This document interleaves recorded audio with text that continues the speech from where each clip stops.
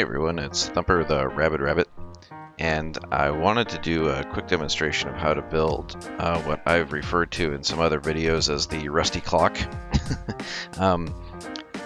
The timer component in the game is great for counting down intervals, since you can set it to trigger and then count down to create an event to occur. But what we're lacking is something that can count up. And if you saw like my lighthouse video or some of my multi-stage power demonstrations, I have scenarios where I want to be able to count up on a certain interval of time and then have something occur. So what I've affectionately referred to as the rusty clock is this bit right here that lets you time or count up on a timed interval. So all you need is a timer, a blocker, and a branch to make this happen. And I've put some displays over here so I can actually wire up the output and show you how to make a display clock out of this. And there's a million things you can use this for, but the key portion is this over here. So we actually do make use of the timer here. You have to give it some power before you can do anything with it, but I'm going to change it from its default of 10 seconds to 1 second. So this is how we're going to make our timer that clicks up instead of down, by creating a loop of this thing triggering itself through the blocker. So we also need power through the blocker, and then the output from this blocker is going to go to a branch. You could use a splitter too, but I prefer the branch. And then the branch is going to come back and trigger the timer.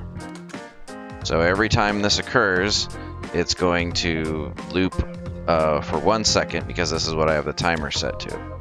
So the timer triggers the blocker triggers the branch triggers the timer, and boom, that's your loop right there. So as soon as we start this, it just is going to go non-stop as long as there's power here. And because I have this set to 1 second, every 1 second the branch puts out a pulse of power, which we can use for other things, and that's the practical part of this. So you could use this for a number of things, but I'm going to bring it over to this display over here and connect it to increment counter, and now we've got ourselves a 1 second clock. Instead of using a timer that counts down, we now have a timer that counts up, and we can tell this to do something at a certain time. And in this case, I'm going to tell it at 60 seconds, or when you hit 60,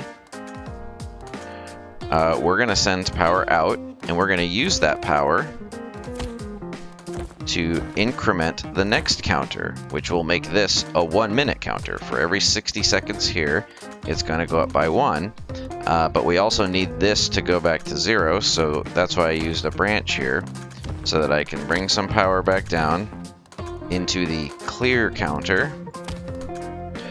And so as soon as this hits 60, that power pulse is going to trigger this to go up by 1, representing 1 minute, and this to go back to 0 by hitting the clear, right?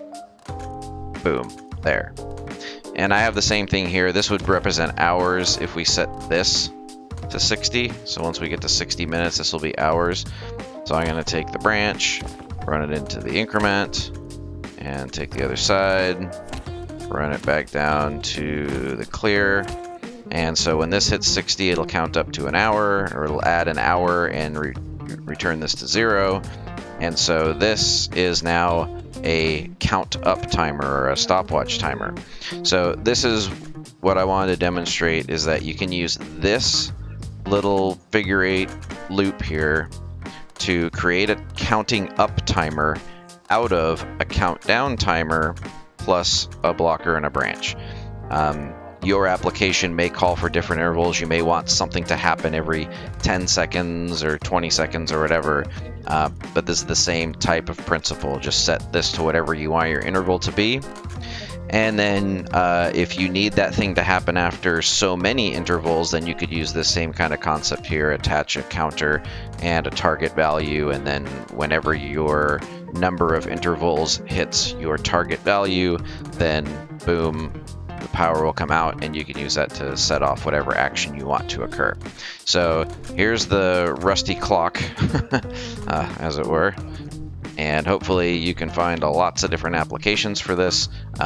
There's certainly many to be had, and use it creatively. But enjoy the basic rusty clock.